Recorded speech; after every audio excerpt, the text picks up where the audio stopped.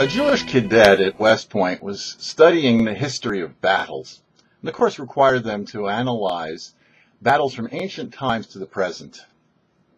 He had a question for his teacher, his professor, who was a three-star general, as to why there was no analysis of battles that involved any of the Jewish people.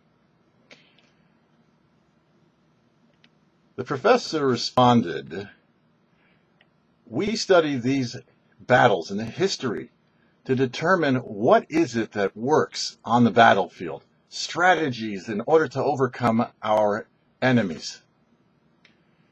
We've looked at Jewish battles, and given strategies, the Jewish people should never have won any battle in which they engaged. There is no point in studying something where you're going to lose." So the students asked, "But they won those battles." To which the professor, the three-star general, responded, "It can only be explained that they were miraculous." This answer very much impressed this cadet, and he decided shortly thereafter to begin wearing a yarmulke in class.